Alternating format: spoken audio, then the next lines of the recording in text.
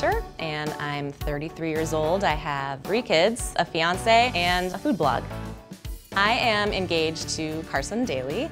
We met about 10 years ago when I was working on his late night show. When I'm not focusing on my kids, I am writing my food blog. I named my food blog Seriously Delicious because I wanted to kind of express that cooking should be fun. Don't take it so seriously. I'm constantly looking online. There's so much out there these days. You're inspired by the amount of cool recipes. And so I like to try to test them out for my readers. I found this really cool idea online to make pies in the lids of mason jars. I love this idea because I love anything individual. I mean, who doesn't like a little bite-sized dessert?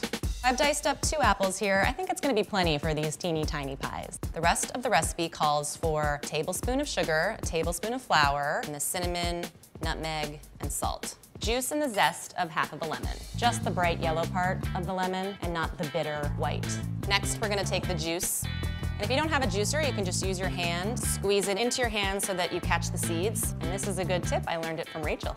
Starting to look like apple pie mixture. Who doesn't like to get messy and roll out dough? You wanna take your little mini mason jar lids. We need to take the inner part out of the outer part. Gently push it down. Ta-da! And we have our mini pie crusts, bottom, top. We're gonna whisk up 1 egg. Now let's put everything together.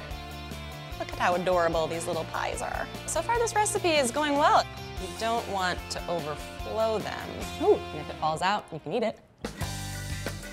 Last but not least, we're gonna take our egg wash, raw cane sugar, cut 2 little small slits for venting purposes. We're ready for baking. My oven's already preset to 350 degrees. We're gonna put them in for about 30 minutes. Hey, I smell them, I think they're done. Let's see how it worked. Look at them, perfectly golden brown. Okay, let's try this.